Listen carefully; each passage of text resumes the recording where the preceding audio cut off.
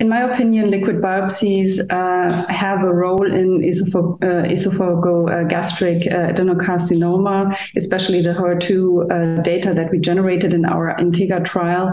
shows that it is very prognostic how much circulating DNA you have as a patient, both at baseline evaluation, but even more after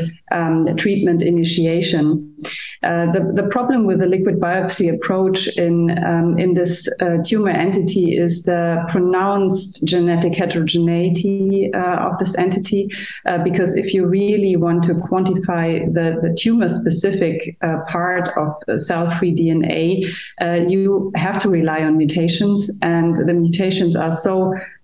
diverse and so subclonal also that it's very hard to really that you reflect the whole tumor mass by tracking single mutations in blood. So what we actually did in our trial was to measure the complete cell-free DNA content and to correlate this with clinical outcomes. Of course, this has the limitation that you also include cell-free DNA that is not tumor-derived, but we found in our data such clear-cut differences between just the mere levels of cfDNA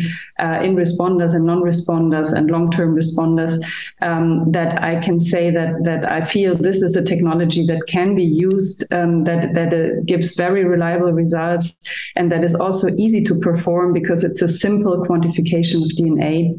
And I also think that in the future, this might become not only a prognostic tool, but also might be used as a kind of predictive tool in order to filter out patients that